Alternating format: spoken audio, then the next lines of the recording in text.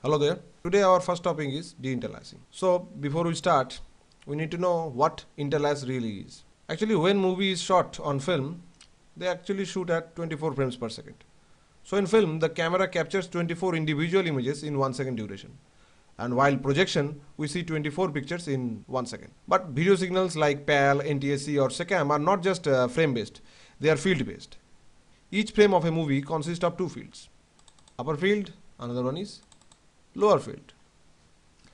Upper field is basically the odd lines. That is 1, 3, 5, 7 and go on.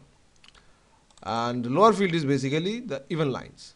That is 2, 4, 6 and so on. So one field consists of odd lines, another consists of even lines. Basically a 30 frames per second interlace video has 60 fields per second. That is 2 fields for every frame. Each frame of an image is consist of certain number of horizontal lines. For example, 1080i has 1080 horizontal lines. Basically, odd number forms an image and even number forms another image.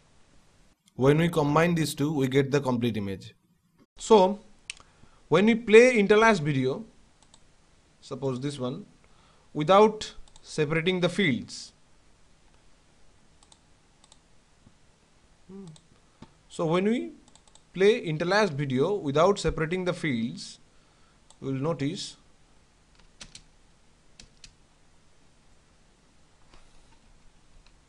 that the two fields offset somewhere in time.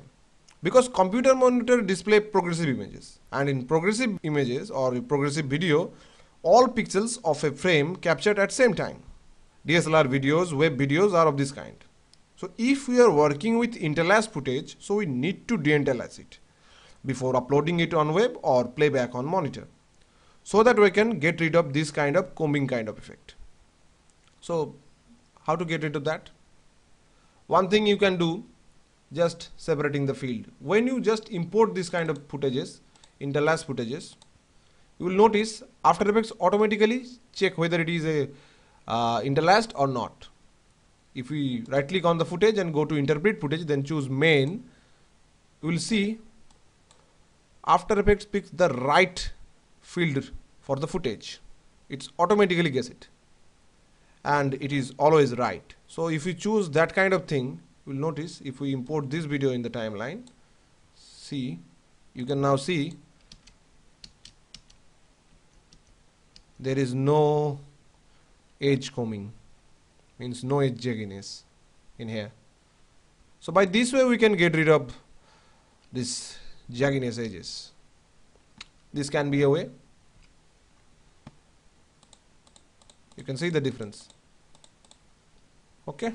Otherwise, one thing we can do, if afterwards cannot guess the right one and we are unable to get it, so we can choose another way also. Just choose the footage, then go to effect, then go to blur and sharpen. There you will get reduce interlace flicker. Choose that one and increase the softness. Got it? By this way also, enabling and disable the effect. By this way also we can get rid of that edge jagginess, or we can reduce the edge jagginess or interlace flicker.